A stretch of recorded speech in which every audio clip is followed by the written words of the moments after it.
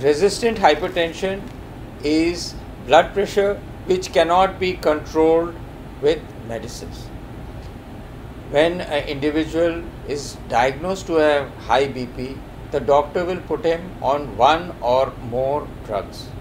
When the person, he is also advised to take lifestyle modification measures. For example, reduce his salt intake, increase his physical activity, increase fluid intake, lose weight, get adequate sleep, moderate or reduce or stop his alcohol intake.